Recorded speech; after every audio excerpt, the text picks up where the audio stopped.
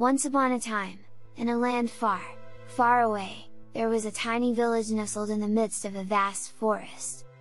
In this village lived a little boy named Jack. Jack loved to go on adventures and explore the world around him. One night, Jack went to bed dreaming of all the exciting places he wanted to discover. As he slept, a magical fairy appeared before him. The fairy introduced herself as Tinkerbell, and offered to take Jack on a magical adventure.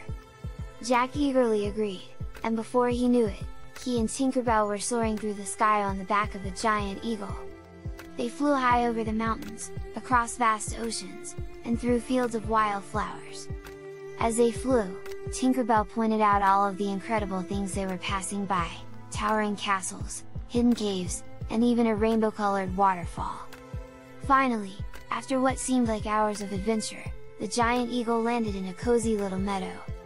Tinkerbell and Jack settled down beneath a cozy blanket of stars, and Tinkerbell began to sing a lullaby.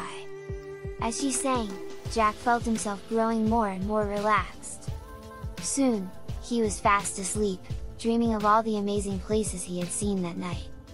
And as the sun began to rise over the meadow, Tinkerbell quietly whispered to Jack, "Until next time, my dear friend. Sweet dreams!"